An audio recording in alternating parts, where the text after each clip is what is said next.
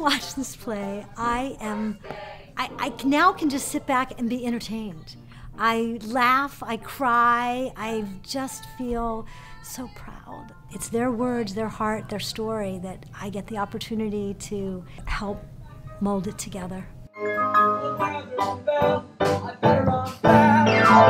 The Miracle Project has completely given Kobe a level of confidence that he didn't have before. I was in a special ed class, and the teacher would talk about me like I wasn't there, made me want to scream. Well, the Miracle Project actually asked me to join, and I said sure. So I auditioned, I got in, and we've been rehearsing since January. The Miracle Project is a fully inclusive theater and film program.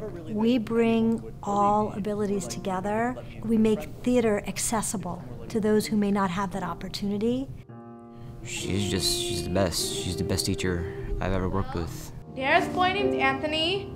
He called me bad names and told me to get away from him. We create a new space of connection between those with and without disabilities. You know, it's really neat to get to see him be on stage and be a part of this because he's the kid that wasn't picked for things. So instead of them looking at what he couldn't do, they look at what he can do, and I love it. But now that I met you, I don't have to be blue, because to see all of these guys, along with Kobe, professional actors, the kids with abilities that are different than the professional actors, it's just been inspiring to see it. Being part of this production has been one of the best things I've done in my life. Kind of coming into this, I never realized what I would actually get out of being in a production like this.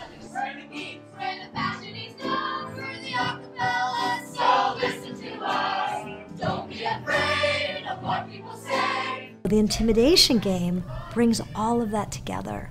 And if we can give a little bit of hope to someone who's been bullied and a little bit of comfort, if we can inspire other students to be kinder, then we've done our job on the planet.